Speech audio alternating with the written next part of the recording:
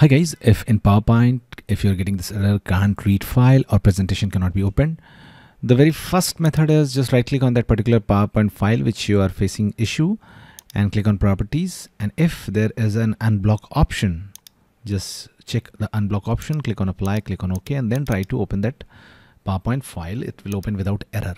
If this does not get fixed, there is one more method, and that is just open PowerPoint.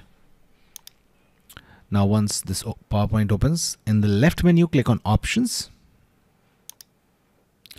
Now click on Trust Center. Click on Trust Center setting. Click on protected view. Uncheck all these options. Click on OK.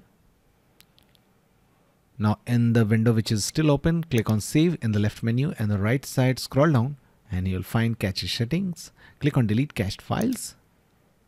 Click on delete cached files. Click on OK. Now close and open the PowerPoint again and try to open that PowerPoint file again, and your problem will be fixed. That's it guys. Please do like the video.